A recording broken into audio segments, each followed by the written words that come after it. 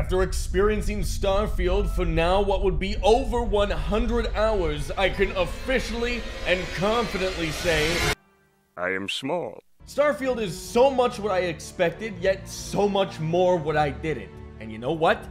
I'm okay with that, because if Bethesda has shown me one thing, it's that they take the unexpected and work it into something that we've never seen before. The things that make their games last for generations. And Starfield is no exception. You see, as games evolve and grow in terms of scale, length, density, freedom, there are sacrifices made in order to achieve something actually worth playing. People see that as a threat or cutting corners, but until you actually experience those cut corners, you'll never truly realize how much they will benefit a game like this. What's ridiculous is that everybody dumped on No Man's Sky for featuring a bajillion empty planets that you'd fly to, scan a bug or something, then leave never to return. Obviously, the years helped that game massively, but it begs the question, why are some nerds so hyper-fixated on wanting things in Starfield that they complained about in other games? Now, I'd say the world of Starfield, but at this point it's just straight up, the universe is made in a way that doesn't make exploration a pointless, boring endeavor of mediocrity, like something games do just to boast, big open world here, get your big open world. Bethesda's proven time and time again, even in their less popular titles,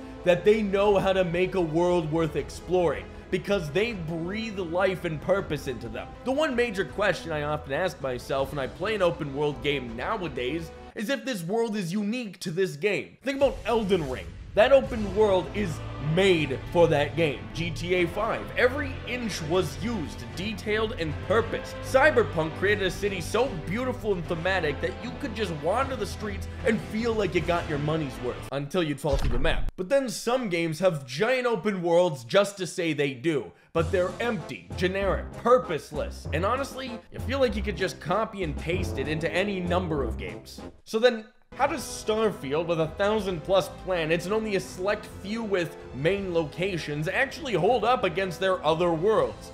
Well, very well. Separating the main locations from the procedural random stuff, Bethesda's created hub locations so crammed with detail and life that although the amount of people named Citizen for a Bethesda game is a bit disappointing, it makes sense. Fallout 4 had a couple NPCs called residents, 76 had the settlers and the raiders, and in the end, to me at least, it's not about the name, it's about if they're stupid. But in Starfield, everyone's doing something, and that makes places feel alive.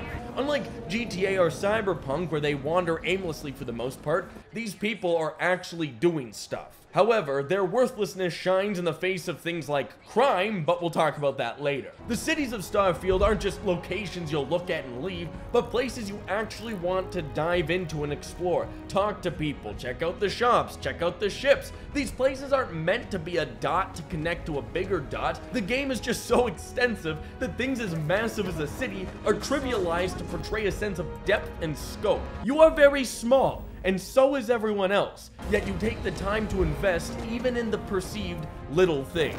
And that brings me to the controversial topic, procedural generation, which most don't realize that this dates back to even games like Skyrim. But man, it has been fun watching nerds cry about this. I think everyone saw 1,000 planets and immediately figured, well, No Man's Sky emptiness all over again. Then the devs talked about planets being fully explorable, but having landing zones that create an instance, so to speak, filling that area with things to do. People complained again. However, we still should take into account things said like this that aren't exactly wrong, except for they omit the detail that you do have to move your ship from time to time. And let me be clear, when I say instance, I'm talking about an area that feels half as large as the Mojave from New Vegas, and not empty.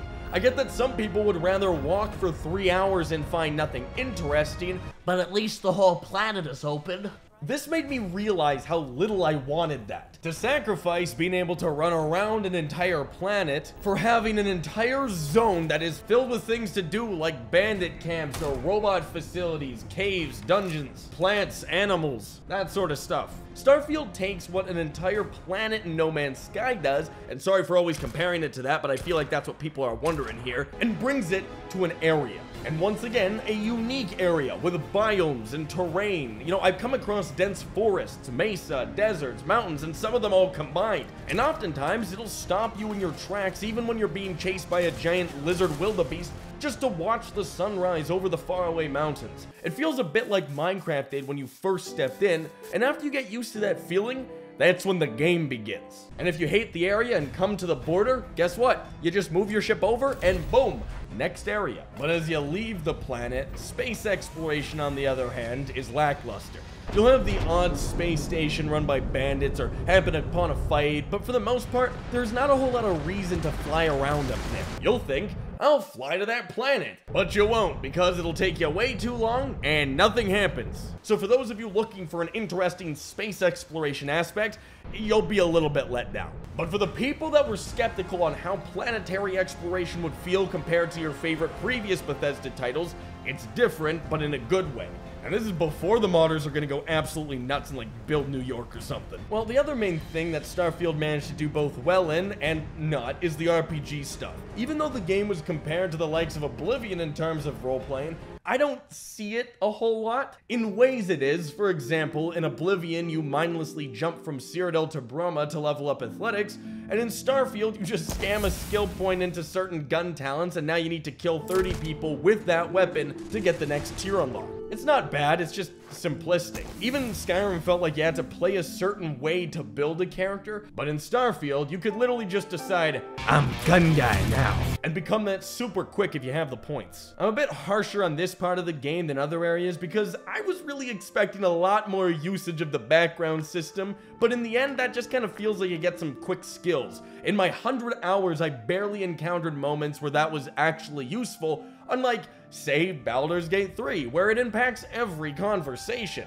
You can still have those choices and consequence moments, which is nice, and you can choose to just attack everyone or convince them you're right, but in terms of options, it's limited. It feels very yes or no, or violence. It doesn't branch out, but it stays fairly simple like Skyrim, which over the years I realize is actually pretty basic in terms of consequences beyond crime. So you're not gonna find Mass Effect, minus Andromeda, levels of RPG in Starfield. It just isn't that intricate, unfortunately, and your traits only pop up a handful of times in dialogue. Most of it felt similar to the Cyberpunk life paths, a bit of a letdown. And finally, crime stuff. In terms of dialogue, it's okay. You can be a huge jerk, you can be a pirate, a murder psycho. Some of the things you can say are pretty intense, but in terms of acting crazy outside of that, it doesn't really feel like it matters. You can open fire in town, and unless you hit someone, no one cares. Shove a gun in a guard's face? Nothing. Sneaking around? Nope. Anything that looks criminal isn't until either someone is hurt or something is stolen. But even then, I walked around with a 5,000 credit bounty and not a single guard stopped me until I talked with one. Wait, you're on the wanted list. So not only does this make being a criminal other than a space pirate feel underwhelming, the crowds of people feel fake. Elder Scrolls and Fallout citizens reacted to your actions. Guards and people commented on you walking around with your weapons out or sneaking around. But in Starfield, it's as if that's just normal that you open fire in public. Well, unless you...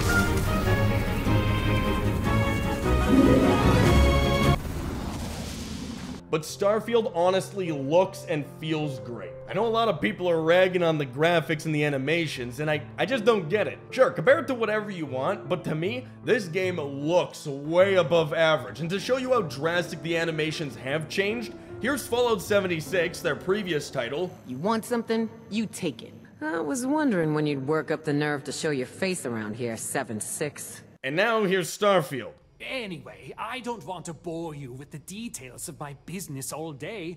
You're here to shop. Now, I'm not just gonna suck up here. I do realize that games like Cyberpunk and Horizon look leagues above what most games can achieve, but even up against those types of games, Starfield has a look about it, like every unique game should have. It's not generic, it's artistic and stylized, and you'll often come across those moments where you just stop and stare. And it's so open-ended to your possibilities, and even after 100 hours of gunfights with randomly generated bandit camps, space battles that I cannot win unless I lower the difficulty or buy a better ship, or just generally exploring planets, it's so well detailed to the point where you really do feel like you're making this universe your own. And the building, Finally! After years of horrendous Fallout 4 building, needing mods to feel good, Starfield has revamped all of that, so throw away those mega blocks. We're playing with Lego. It took me quite literally 75 hours before I finally started building my first base, and even then I barely built it up because I put something down and then I'm like, I need tungsten. And then when I find tungsten, I also find a cave. Then I find a base, then I find a facility, fly to another galaxy, buy a new ship, and all of a sudden it's been 15 hours and all that I have at my base is a couch. Starfield is so open-ended that the easily distracted will never have a base, and the focused will build Los Angeles before even starting the main campaign. And before I continue, I would never forgive myself if I didn't at least comment on the detail that most overlook in reviews, and that's the music. I don't know about you, but when I'm working, I'll slap on those Skyrim atmospheres and listen to that bad boy all day. Anon Zur has produced what I can only describe as a heavily Fallout-influenced orchestral masterpiece, but from space. With a game this large, music sells the moments. Music inspires the memories. Just like the marinating of a steak, music is what brings out the flavor of the main attraction you're taking in. A compliment that, without it, is just another piece of meat you could get somewhere else. And Starfield creates a musical atmosphere for every moment. Just wanted to make sure you remember that when you're encumbered slow walking back to your ship at sunset. The combat and gunplay is comparable to the experience jump from New Vegas to Fallout 4. Better in every way. Not only are there mechanics now to make fights way more engaging, like corner peeking and such, but the boosting around on jetpacks and the crouch sliding around, low gravity mine fights, enemies of all sorts. The combat is very fun. The space combat, on the other hand, is brutal, and in a good way. I found myself lowering the difficulty on multiple occasions, cause holy, when you get 2 or 3 ships on you and you do not have the fortune of Elon Musk to afford an actual tanker, you're dead. It doesn't matter if you've played Elite Dangerous for 1 billion hours, these guys will shred you to bits. And that just makes you want to ditch everything you're currently doing to save enough money to get a new ship. The systems in place make you feel like you're always getting slightly better, but never enough to be too comfy. And speaking of ships, the ship builder is just another thing to marvel at, because Bethesda always goes nuts with their new innovations. This thing makes me feel like a genius and a complete moron at the same time. Because why can't I have a ship that's just 1,000 guns and 50 thrusters? Fallout felt like you barely spent any caps. Skyrim was the same. But in Starfield, you never have a shortage of things to buy, and shipbuilding will consume your credits faster than eating a pound of raw beef. So where the RPG elements feel a little lacking, the gameplay makes up for massively in terms of things to do.